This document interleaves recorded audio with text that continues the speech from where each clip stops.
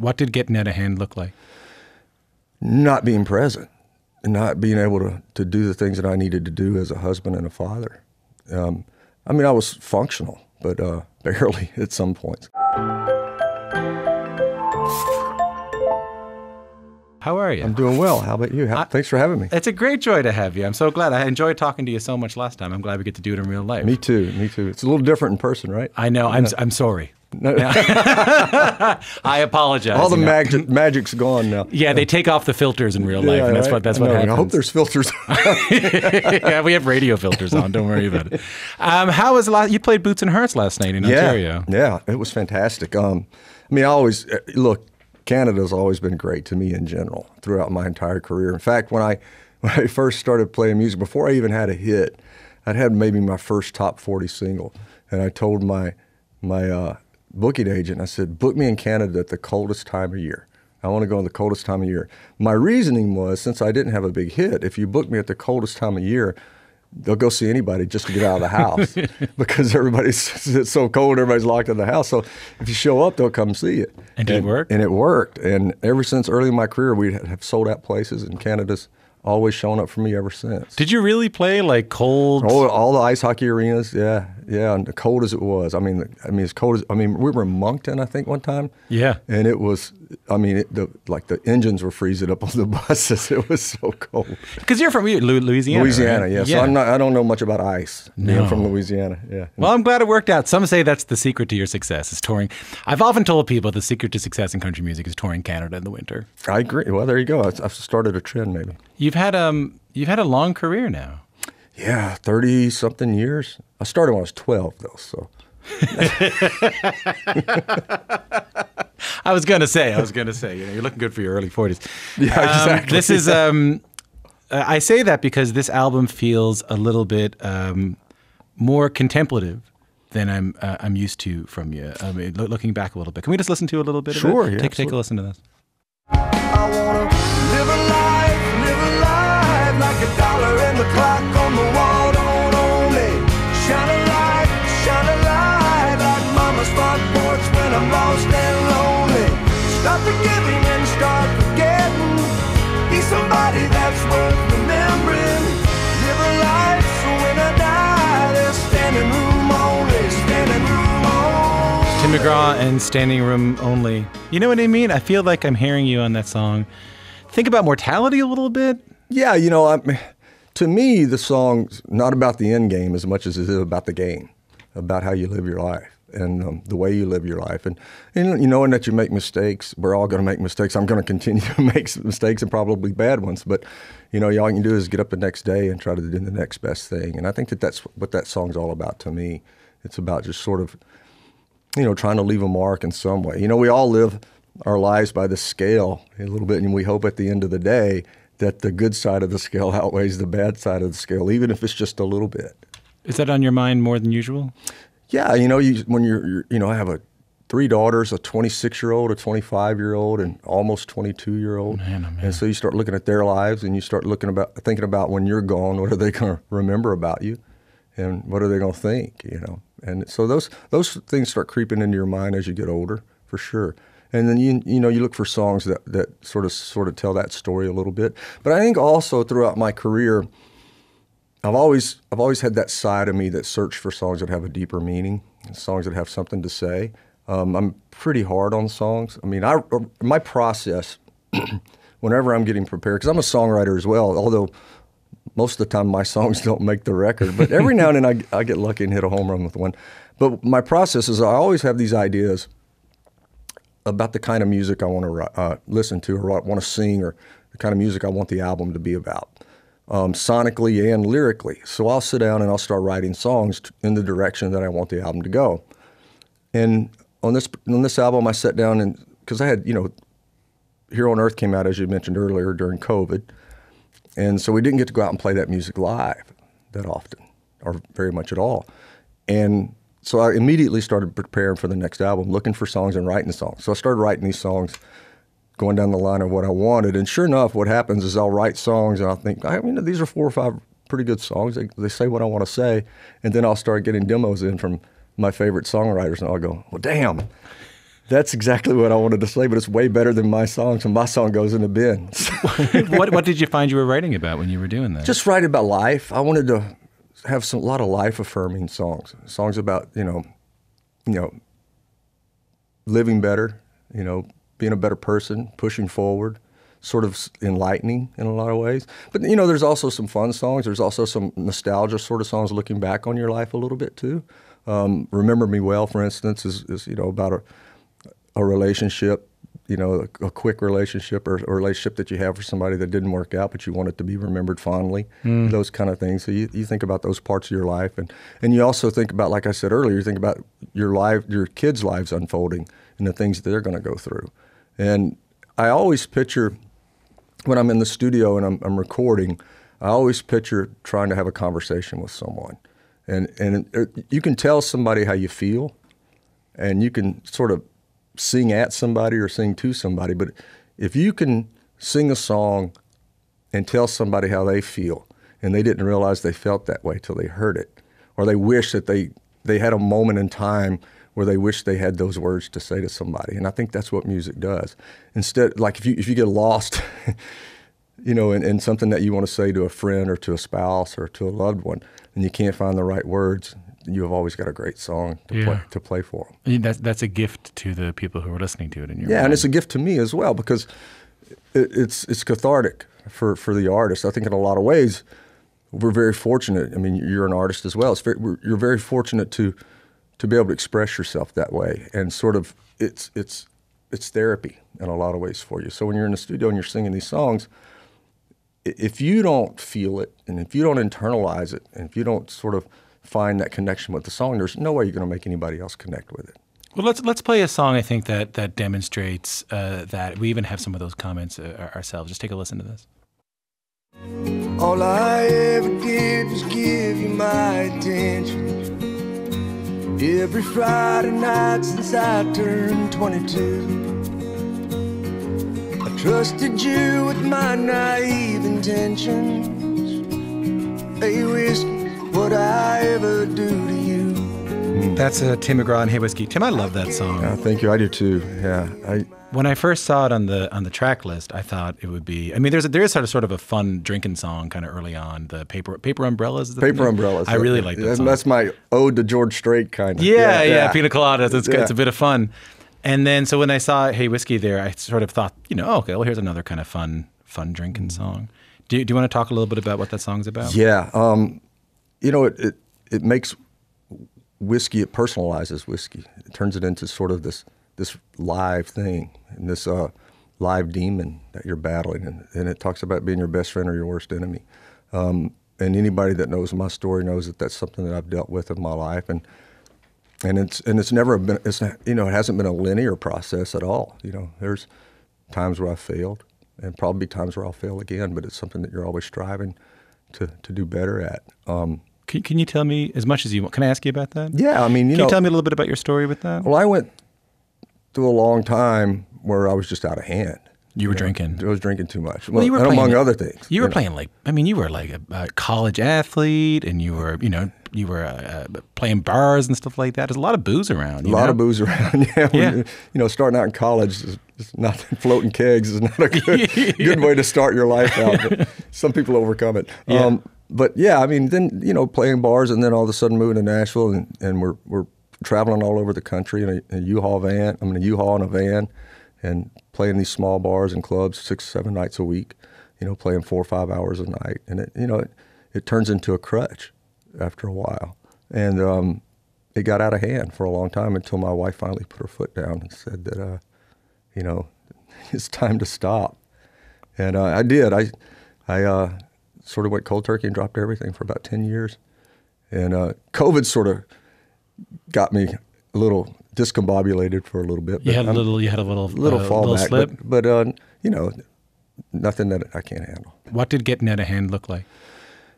Not being present, and not being able to do the things that I needed to do as a husband and a father. I was functional, but barely at some points. It was just the lifestyle. It was the lifestyle that you thought you were supposed to have, being a rock star. Yeah. And it's just this deceiving thing. and it's this deceptive confidence that you get from it. Yeah. You know, and where it's actually taking your confidence away and you don't realize it. What was the hardest part about stopping? Wondering if you could still be good.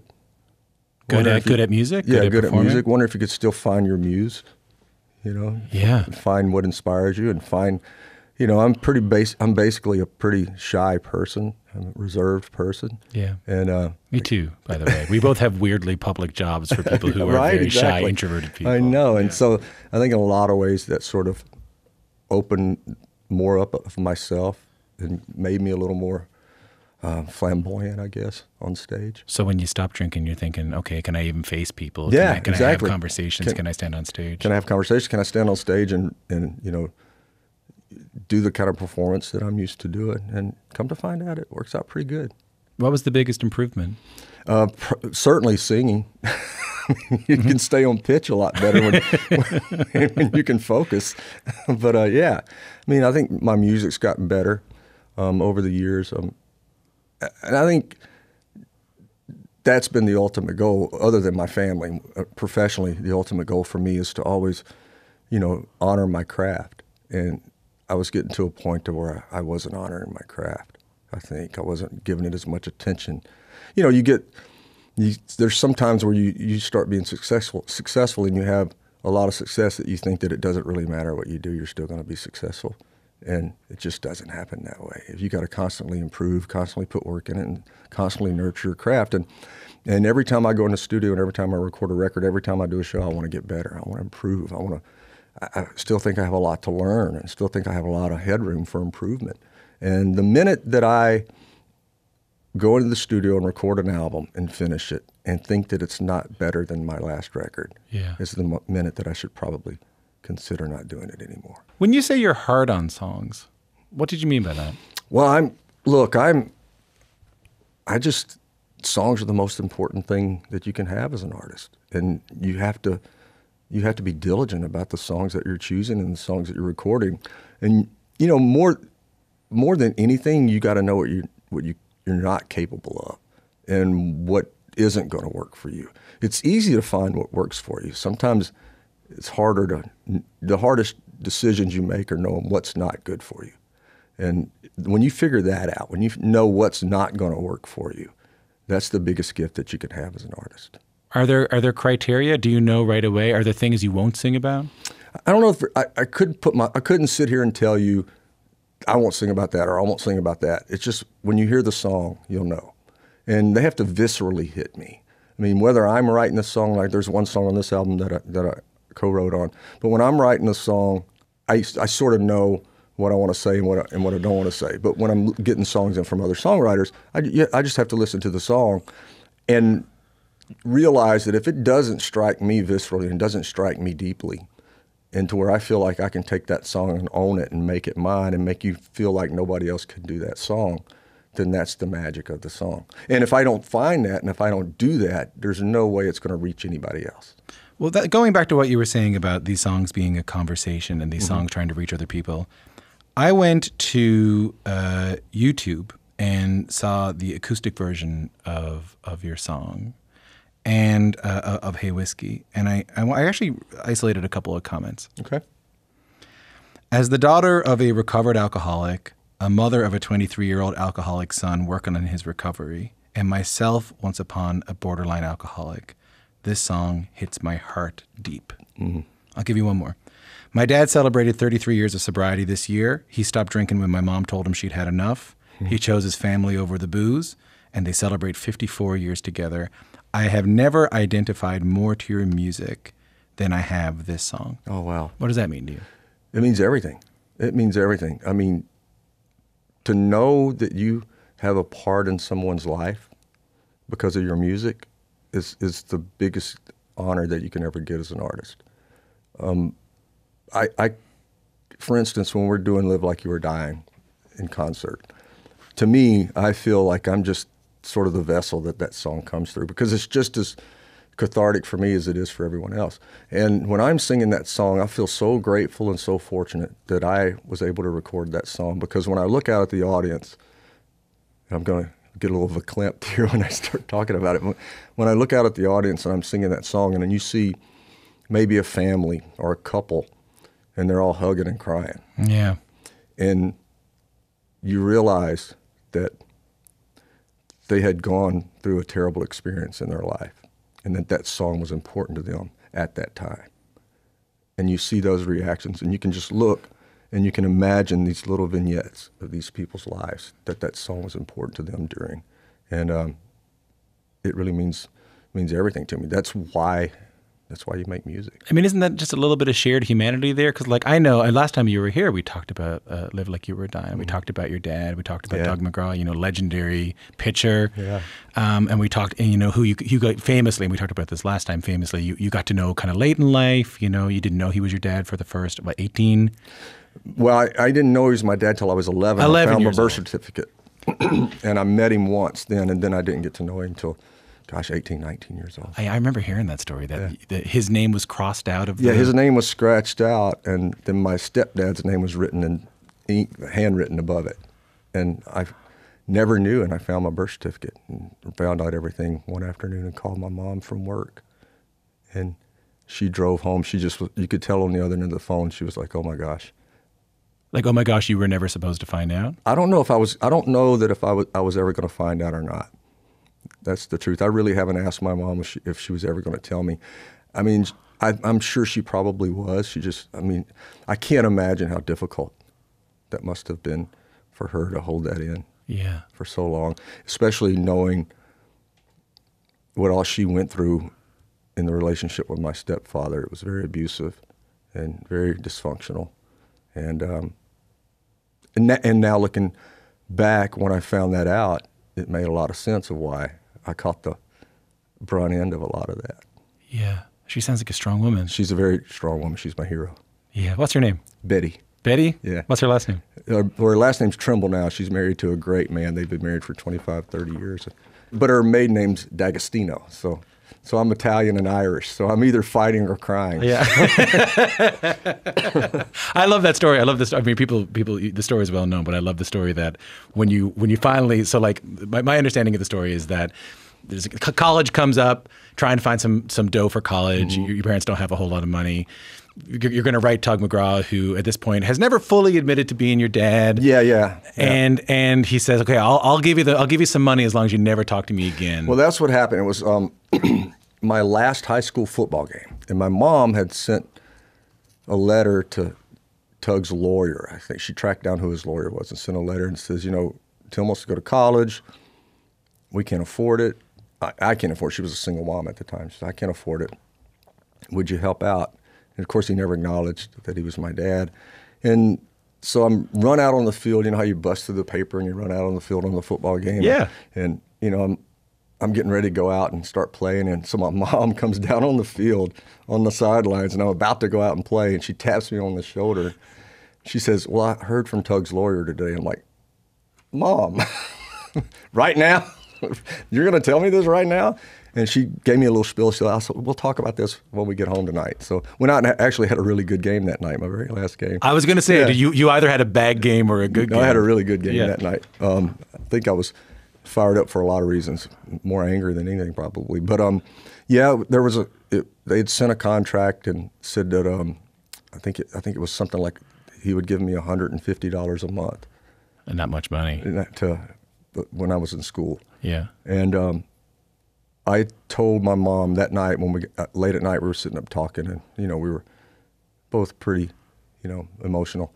And I said, tell them that I will sign the contract and I'll never bother him again, but he has to see me one last time. And so we agreed to meet in Houston, which oddly enough was the only time I ever saw him pitch, and the first time I had met him when I was 11. And so we went to Houston. And my mom had to borrow a car, just like she did the very first time, borrow a car to drive to Houston and borrow some money from her boss for us to be able to get there. And we drove, and we walked into the hotel, and Mom says, well, there's Tug right there standing at the desk. And so I said, I'm going over to say hi. And at this time, I was the same height as him. Well, yeah, this is where I love this story. And I looked just like him. And he had his lawyer with him. And I tapped him on the shoulder, and he turned around, and he looked at me, and his lawyer looked at me. And his lawyer's face went completely white because he couldn't. at that point, there was no denying because we were almost identical. he couldn't say much at that point, could he? The defense lawyers, you could see his shoulders just slump. His face go away. This isn't going to work out like we planned. My case is out the window. Given that it's like staring into a mirror here between these two dudes. So we ended up spending the day together. I think we played tennis a little bit that day, which I'm from Louisiana. What do I know from tennis? Yeah. And so we played a little bit of tennis that day, and then he asked if we would go to dinner that night. And Mom and I said, of course. And so we're having dinner, and halfway through dinner, we were finished dinner, getting ready for dessert, and I asked Mom, I said, Mom, do you mind letting Tug and I have a few minutes together? And of course, being Mom, she was like, oh, no, I'm staying right here. Protective. She's being protective of me. So I got it, this is fine. And so we sat there in silence for about 5 minutes just looking at each other. And I finally said, look, I'm happy to sign this contract. I'll get out of your hair. It's not about the money. I'll work 3 jobs if I have to. It's not a big deal. I just want to know, do you think you're my father? Wow. And he said, yeah, I think so. I know so. Yeah. And I said, well, that's fine. That's all I needed to know. I'll sign the paper tomorrow. And he goes, you know what? Forget about it. We're tearing that up. We're tearing it up. He said, I want you to be part of my family. And then I didn't hear from him for a year. I didn't know that part of it. But about a year later, he finally calls. He says, look, I'm bringing my family to Florida. At that point, he was married, and he had a son and a daughter. Yeah. He said, I'm taking my family to Florida, during the Philly spring training. He wasn't playing at the time, but he said, we're going to go down and hang out during Philly spring training. Would you like to come visit and meet my family? And I'd never been on an airplane before. And I said, sure. And he said, and you can bring a friend with you. So I took my best friend, Lance Butler, who was my coach's son, and we were best friends all through high school and college as well. But so Lance and I flew down and got off the plane, and they were all there to meet me. My brother and sister and Tug and his wife. Yeah. And we ended up having a great time hanging out together. What a gift to be given another family at that stage. Yeah, of your life, look, I get all the time I get asked, how could you have nothing but animosity towards your father? Here you are growing up dirt poor in Louisiana with no money, broken down cars. And he was a very, very famous and he's very famous. He's on TV all the time. And, I would glue myself to the TV anytime the Phillies were playing just to get a chance to watch him pitch during the playoffs and everything. And I didn't tell a lot of people about it. I mean, only my closest friends even knew about the whole situation. I just didn't talk about it. And I was embarrassed at some point just because I thought, well, he's not acknowledging me. There must be something wrong with me. So if I tell anybody that, they'll think, what's wrong with you that he's not acknowledging me? Why doesn't he want you? That kind of thing. But I'll tell you the reason I tell everybody that whether we'd had a relationship or not, coming from the background that I had and the family situation that I had, with the exception of my strong mother and my sisters, who I love dearly, the stepdad situations that we had were so terrible that when I found that birth certificate, I instantly thought, I can do something with my life. But if he can do that, and he's my father, then there's something in me that I can do that. He gave me a gift. He gave me an inspiration to think that I can make something out of my life, and I became instantly better at everything that I did. I gained confidence. Well, that going back to what you were saying before, I mean, I understand it fully, because when you're looking out into the audience and you're singing that song and you're watching people have, you didn't say like individual moments. You said like, I'm watching families have moments together. Mm-hmm. It's because you know what that's like. Yeah. You know how complicated families can be, how complicated grief can be, how complicated love and loss and everything else can be, and you're able to share that with them in that moment. It's not just about watching them have it. It's about sharing it with them. Sharing it with them and feeling it as well. And and it inspires me. It makes me think that, I'm not just sort of a clown up here jumping around. Somebody's getting something out of it, and I am too. I got 1 minute left, but I'm going to do it. I'm going to ask. Uh-oh, here we go. The biggest. So have you been paying attention to this Taylor Swift tour? Yeah, we went and saw it. I took a couple of my daughters and my wife. In Nashville? In Nashville, yeah. Big. It was fantastic. I mean, she's great. Did she sing? No, she didn't sing Tim McGraw. Yeah, she did. I think did different throwback songs every night, but I think she did it earlier in the tour. But she didn't sing that. What do you make of that? What do you make that? Like, what did you make of it when you found out that she had a song? At the time? Yeah. At the time, I was still long in my career, but I still thought I was early in my career. And gosh, that was how many years ago? I don't even know now how many years ago that was. But I thought, oh my gosh, have I gotten that long in the tooth that artists are singing songs with my name in it? That can't be a good sign.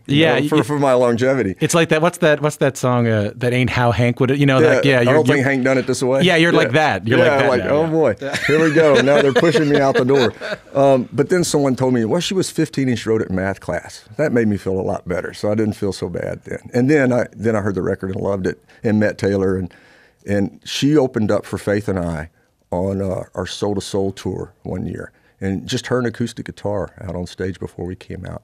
And we knew really early on that this girl was going to blow the world up. Did you know it was going to get this big, though? Nobody can know that.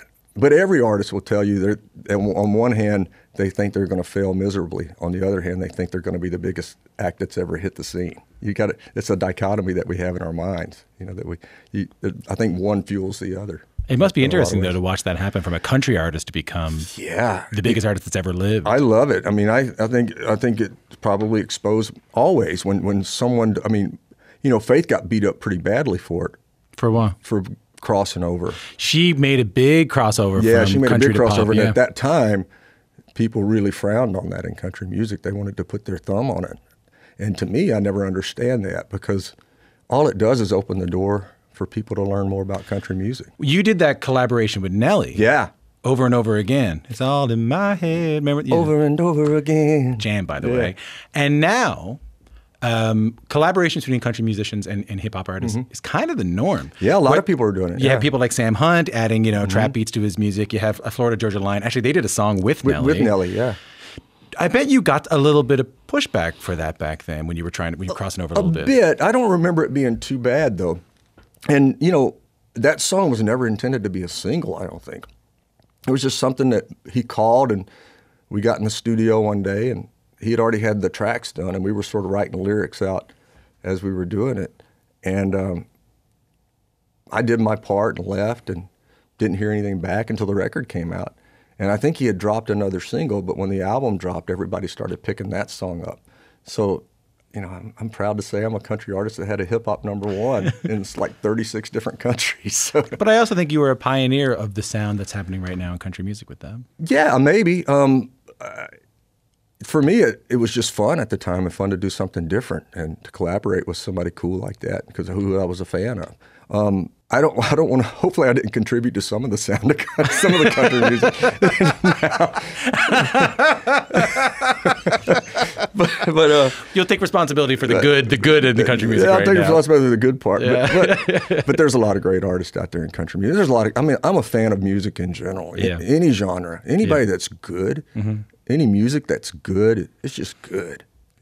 I think right now more than ever we're really seeing that. That even though you're still young and still plugging away at it, still early, still spry, your influence is still being felt in music to this day. It's a great joy to have you, and I wish I could talk to you forever. But thanks for coming in, man. I really appreciate it. Enjoyed it, Tom.